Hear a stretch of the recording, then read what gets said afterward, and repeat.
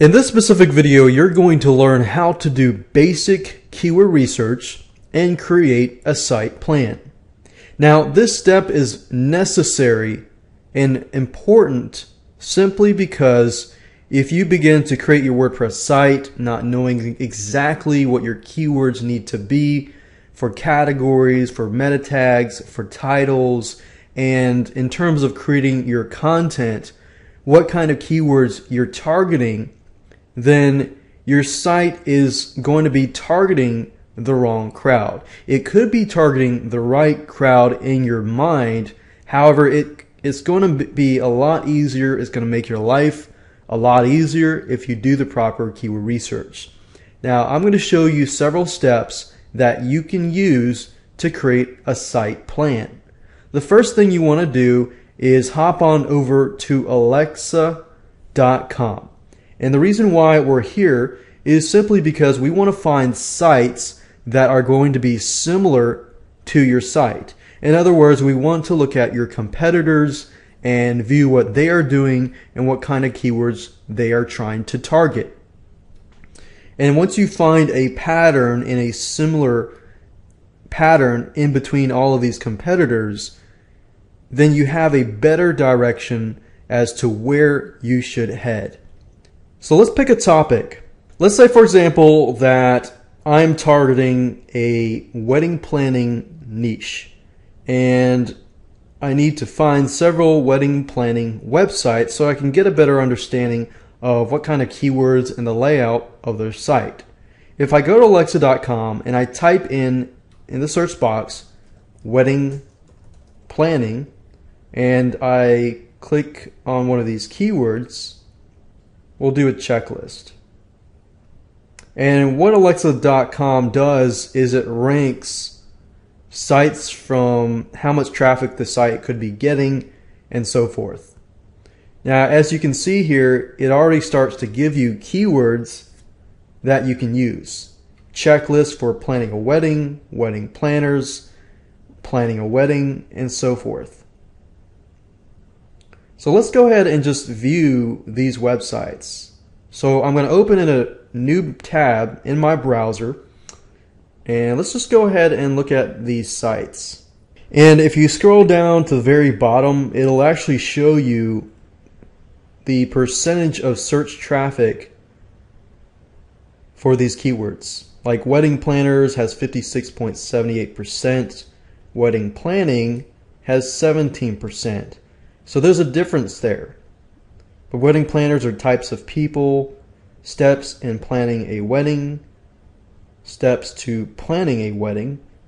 So now we see there's a big difference. There's 1% here, and there's 17% here, and 11% here. Let's take a look at this site here and do this exact same thing. Wedding planning checklist, wedding budget checklist, budget checklist wedding. So as you can see, these are about the same keywords except for they are just rewritten in a different combination. So we got budget checklist, wedding, this is backwards, or this is backwards. So this tells us that we might want to be going after these two keywords here. So what I'm going to do is I've got WordPad open right here. And I'm just going to copy these two over here. And I'm going to go back to the Miami wedding planning site. And I'm going to copy this here over to here. And you can see the differences here. There's more search engine traffic going for a checklist versus for the general keyword term wedding planning. So this tells me I might want to actually go after these two keywords versus just this keyword, because these two are a lot more specific. I'm going to look at the other URLs. And let's say, for example, that I've done all my research and I'm good with these three keywords. So these are my main keywords: wedding planning checklist and wedding budget checklist. So I'm going to target these two keywords primarily. So that means that I need to have keywords that are related to these keywords. So what I'm going to do now is simply to go to a site called Keyword Spy. That's keywordspy.com. We're going to enter this keyword over here.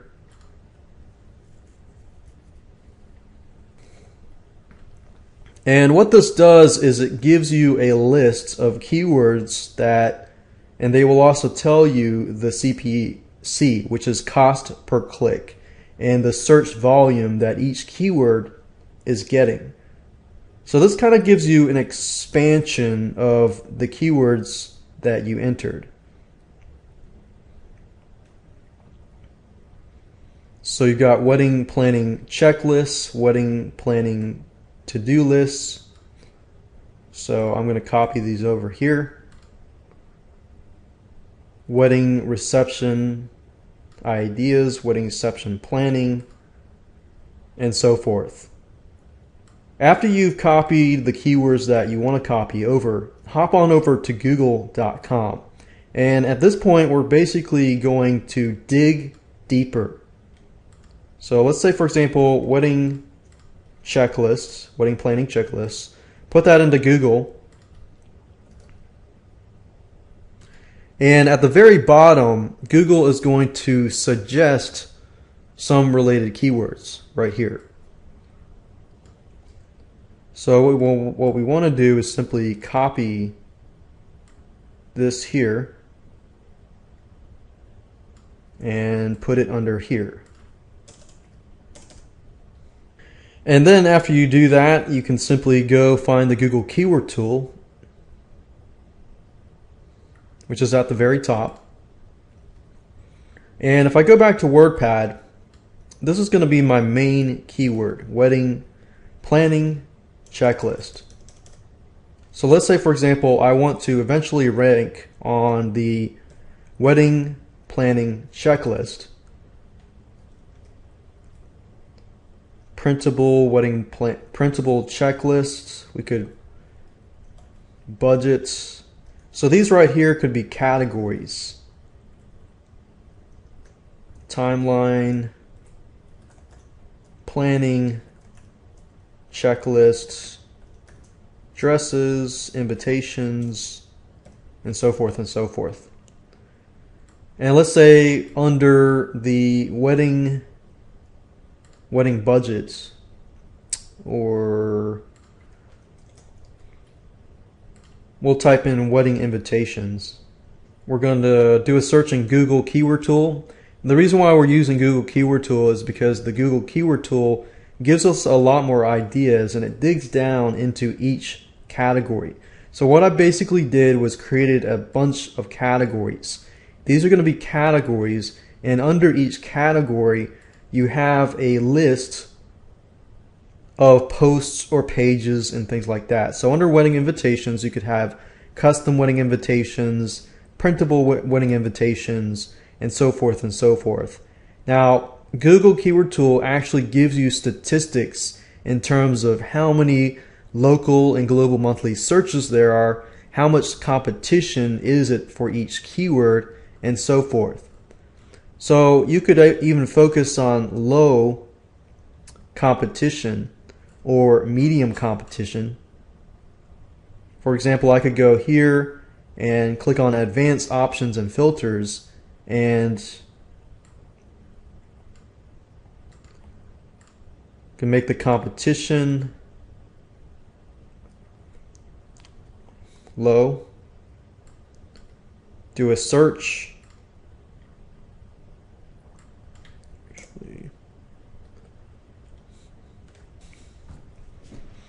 and put competition as low and medium, and do a search.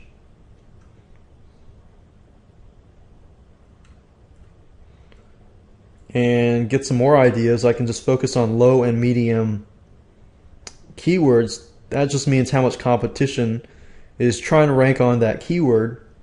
and I can focus on these and create posts and pages around this. And what this does is you can copy this under each of these categories, and what you can do is this is a category, and then you create the post. So now you have an idea of how you can create a keyword sitemap or keyword plan for your site. You can easily create the posts and the pages and use the methods that I'm going to show you later on with LSI, latent semantic indexing content, and how to write that kind of content, and you'll definitely get better rankings on Google and get a lot of targeted traffic to your site.